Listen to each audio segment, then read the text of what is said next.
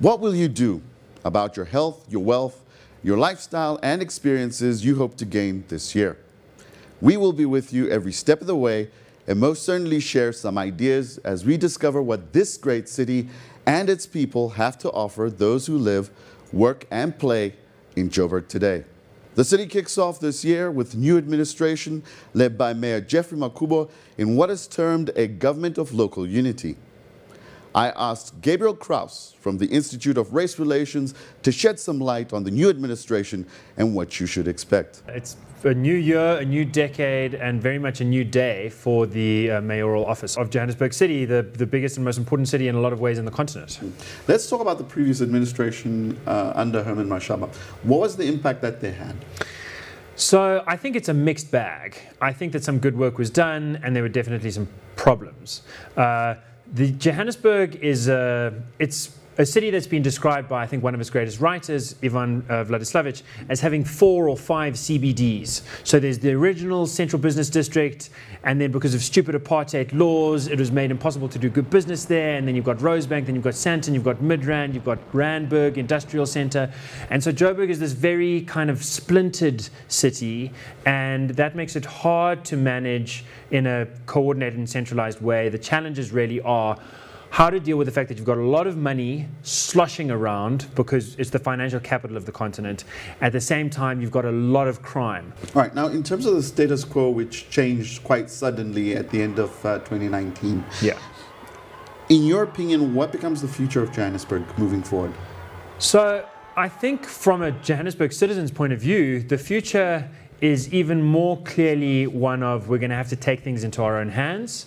We're going to have to tend our own gardens because the reason for the change was not a reason particular to Johannesburg. It had to do with party politics within the DA, and the replacement has not spoken directly to Johannesburg's needs. It also seems to speak to sort of ANC ideology and rhetoric and party coalition politics. So I think Johannesburgers are going to have to do what they do really well, which is take care of themselves and keep their noses to the ground. It's quite a hard-nosed city, this, and it's quite a thriving and dynamic city. People are going to have to keep doing their own thing.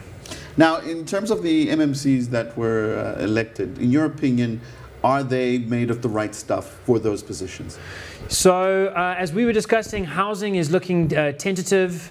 It might be that we don't have enough experience there in a very core competency. Housing was a major issue for Mashaba. He was drawn into Alexandra Township, sort of taunted by the ANC with necklaces, sort of harking back to one of the nastiest sides of apartheid resistance politics.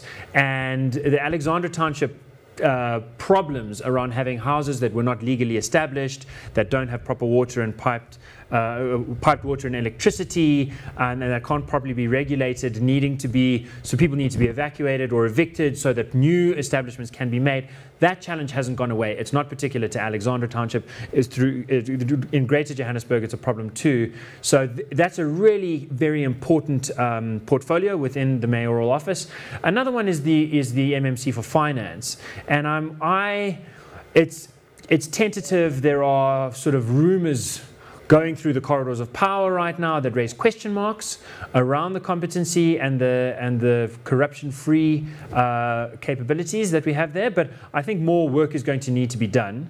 And I think that Johannesburgers who are intent on using their civic responsibility of the vote to take the opportunity in the next municipal election are going to have to, I think, start looking from now at how things play out. We've also got some coalition partners. We've got the IFP, we've got COPE, we've got the AIC, who've been given core responsibility. So people who really want to know what these parties have to offer are going to have to try and check out the actions as they play out. But it's a new day, as I said. We've got new people at the helm, and time is going to have to tell. All right, quick one before we go.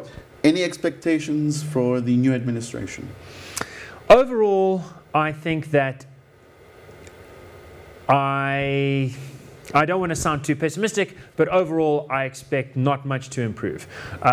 To give a small sort of grassroots level analysis of bad things that happened in Johannesburg last year, reports came to me and I went to go investigate of people dressed up in City Power uniforms, that's the major electricity utility provider, in a City Power branded truck a massive truck with a huge crane that can go up 5 stories in the back, breaking into power utility storage units on the city streets and stealing transformers, stealing resistors, and sending suburbs into darkness. I also saw reports and saw camera footage of people dressed up as picky tub workers. These are the guys who collect refuse, and then stealing the picky tubs for resale. So at this very grassroots level, even in fancy suburbs where people are paying high rates and taxes and expect sort of a bang for their buck, we've seen recent encroaching corruption.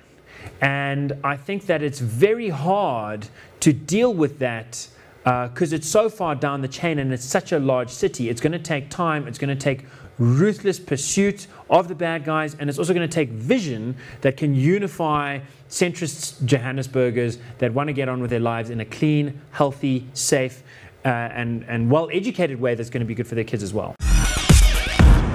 I'm Bryce Nicholson, and you're watching Joburg Today.